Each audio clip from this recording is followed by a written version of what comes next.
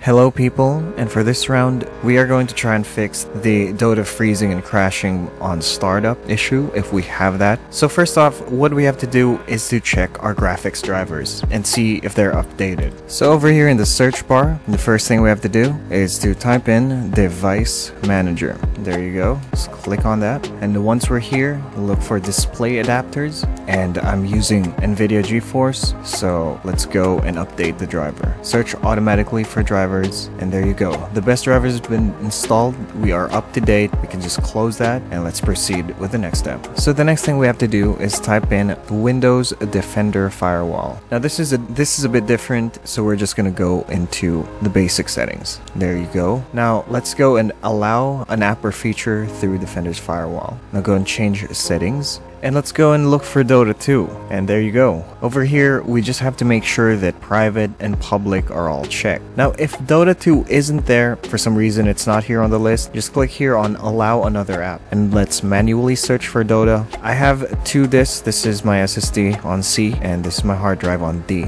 Now, I have it on the hard drive, so let's search here. Let's just go to Steam Library, Steam Apps, Common, scroll down, Dota 2 Beta, Game, Bin, Win64, and Dota XA. Open that, add, and just make sure that it goes through both private and public. And there we go. We can close that and let's do the next step. Now the next thing we have to do, we just have to check on Steam if we are running as admin. Now go to compatibility settings and make sure that it's disable full screen optimizations and run this program as an admin. I'll check that. It's good, and we can go over here to Dota. This is the ideal launch options that we have, but if we're having issues with it not starting, we can try to launch the game in safe mode with -safe, or clear everything and type in auto config, which should restore the default settings for everything in case we messed up something in the settings, and we should be good. And now here's another thing we can do is in the search bar, type settings, go down to Windows Update, and let's just make sure that we are up to date.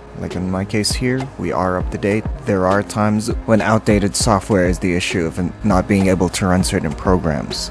In my case, we do have updates, so let's resume that. And the last thing we can do, if all else fails, let's just try a clean reinstall of Dota. So right here, under manage, after you right click, just go to uninstall, and once that's done, any leftover files, we can manually delete them by going into the Steam library. That's, in my case, it's D. Normally it would be on C. And on Steam Apps, Common, just look for Dota 2, Dota 2 Beta, and just delete that folder, and you should be good. Then you just reinstall Dota from there. So if you have any questions, just leave a comment down below.